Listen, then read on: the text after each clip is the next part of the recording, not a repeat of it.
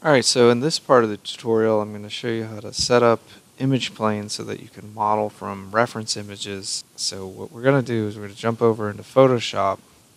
And you see I found there's a lot of different sites to get car blueprints. So I just was scouring until I found one that I wanted to do and that I thought would be good for the sample that we're trying to produce. So I came across this. This is a Dodge Charger.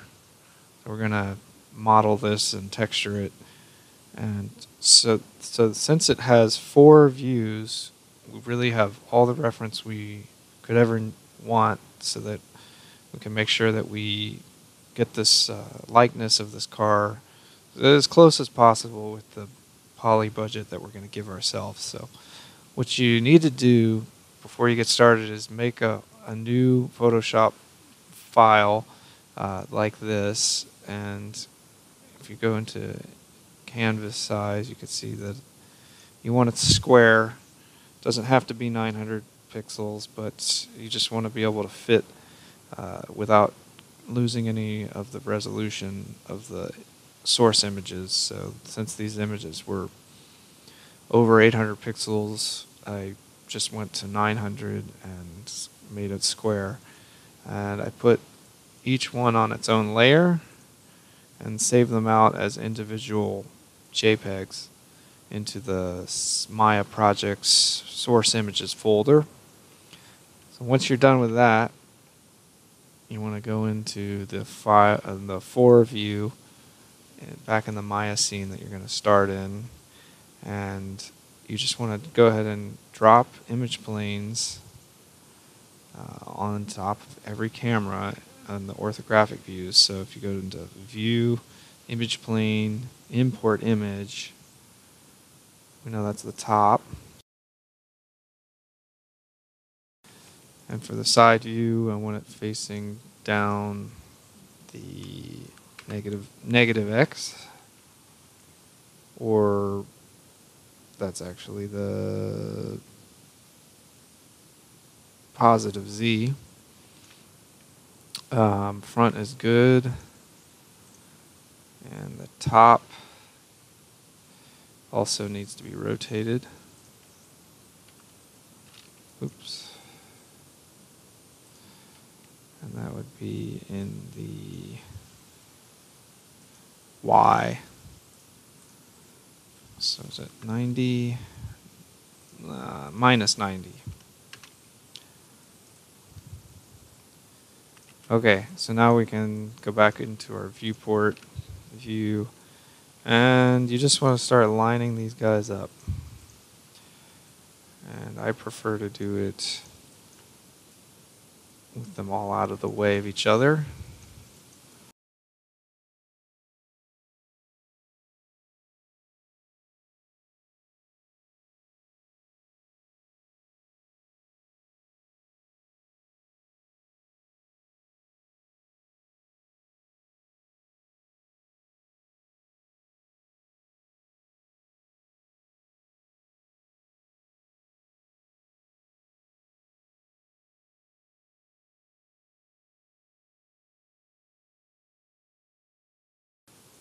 Lock these all to a layer and put them in the reference view so that I don't accidentally kink or scale or move these anymore now that I'm happy with it. So if I turn off my grid and I go into my side view, my 4 view, we now can start creating our box, our first box. And what I have selected is interactive mode, so that when instead of just creating a box at the 1-to-1, I can draw the box out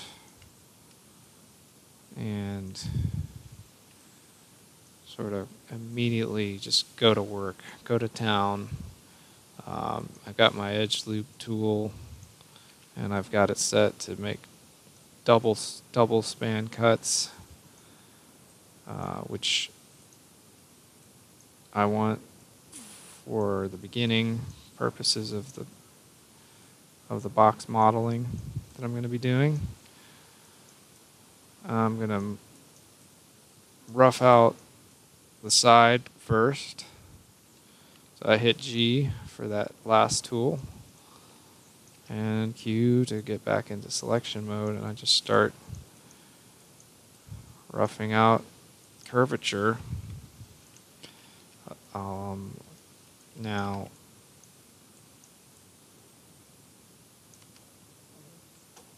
might want to just switch off the multiple edge loops and go for single loops at this point, because you don't want to get too caught up in making edge loops when you don't really have the core shapes down. But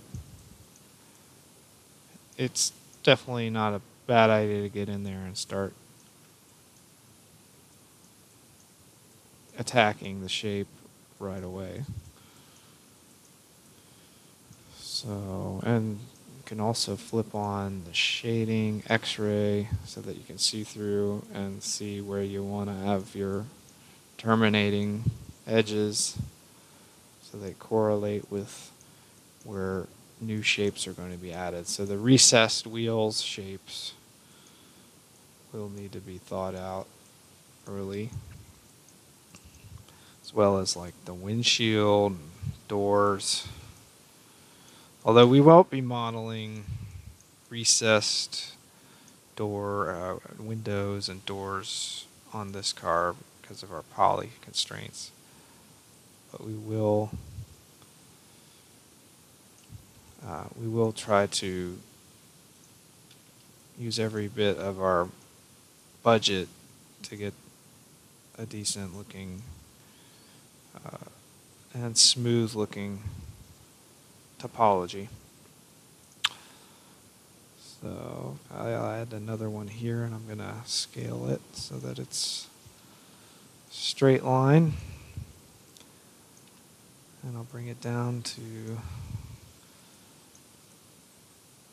the end of that grill piece. And so you can see that we're just staying in right now the side view. So it's going to look completely square. And what we want to do is I'm modeling on the positive X side only. And what I want to do is remove these interfaces. I have symmetry turned on, so I'm going to turn that off so that when I select a face on the inside, it doesn't select the outer faces.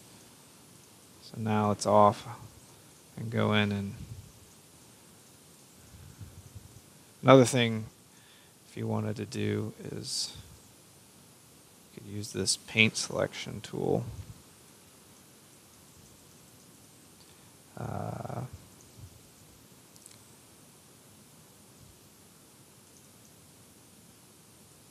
There. If you want to quickly select a bunch of faces without selecting anything on the other side, that's a tool that you can use if you want. It's there for you. So I've got those faces selected. I'm just going to click the delete key.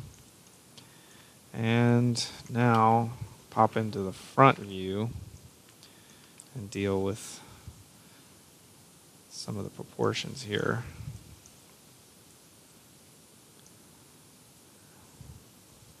You can see that I do have an edge loop here.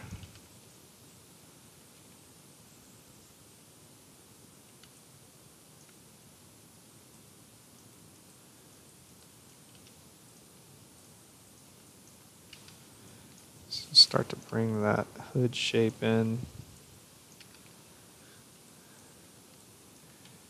And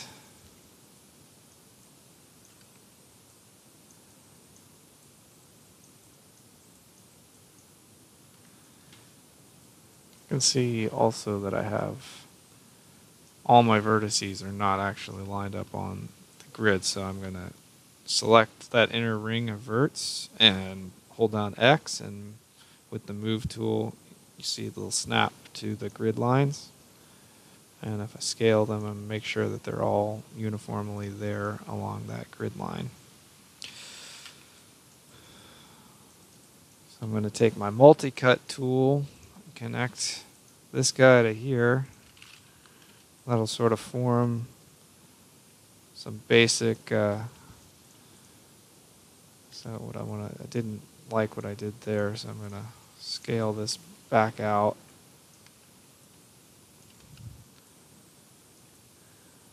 Sort of starting to form the rounded body contours there. Sorry, kind of getting caught up in this modeling fun stuff, but you might want to at this point make yourself a instance on the other side. Now what you want to do before you actually go ahead and can bring up the duplicate special options box, but before you do that, hold down B in the move tool, hold down D, and then while selecting the X manipulator, X-axis manipulator, press X, and that will snap your manipulator to the grid. I'll turn the grid back on so you can see it. And so you can see that it is now at the origin in line with those vertices, that inner row of edges. So if I go ahead and click on the instance, -1 scale X, you'll see that we have a car. We're done. Just kidding. No, but we can now work on both sides, and it will only update the mesh that we want, which is handy because there's no good tools for modeling symmetrically that I know of. So what I do is I model in 1/2 and just constantly make sure that I'm updating on the other side in the instance side, and then eventually we'll merge these guys and we'll have one mesh. So, but you could see we're very low in the triangle count. We're 280 some odd triangles, and we've started to get our blocky shape looking more rounded and car body like. So in our next video we'll get going on building out the recess of the wheels and adding some more loops to get more of this curvature, this nice curve feel. And you can see that there's some curves that we need to take care of on the hood and on the side here. A lot of this can be done with good texturing, especially in the front.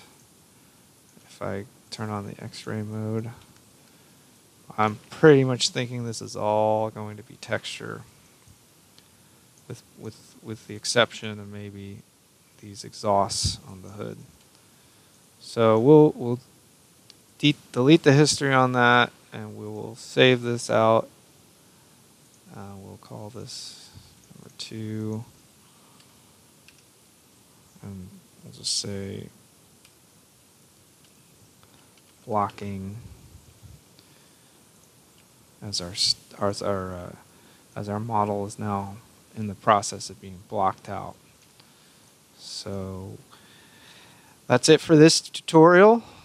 We covered setting up image planes and getting your first primitive poly box into a shape very quickly using the references as guides. So in our next video, we'll keep going with modeling out the car. So I'll see you in the next one.